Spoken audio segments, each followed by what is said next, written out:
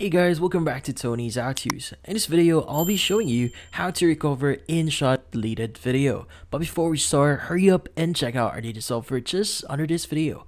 So let's get started. Now in this case, how do we actually recover our Inshot Deleted videos?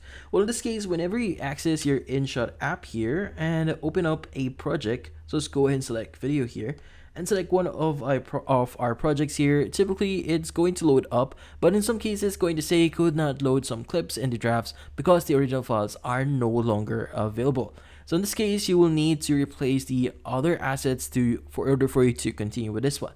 Now what it means is currently the video that you are trying to load in that project is now deleted on your device. So to recover that is we first need to visit our gallery here. And in our gallery, we want to go to our albums, and under albums, you need to look for the option that says deleted items.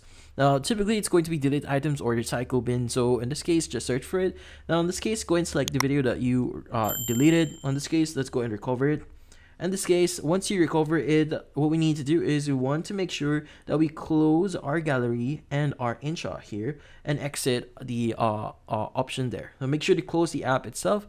Now from then on, go ahead and open up Inshot. And typically when you go to video here, you should be able to recover your video. Now in some cases, this will actually lead to an error still in your account. So if you're still having that issue, I would first recommend you to restart your phone first. But in some cases, if that doesn't work, then it means that you need to replace the actual file in order for you to actually make this work. Now go ahead and select that project that we just recently viewed. Select the video that you want to fix, and from here you need to scroll at the bottom of your screen here, and you need to look for the option that says replace. Go ahead and click on it.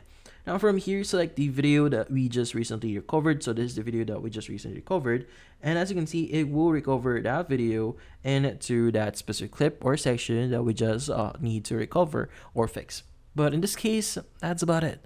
So if you found this video helpful, hit the like and subscribe button and watch our next video.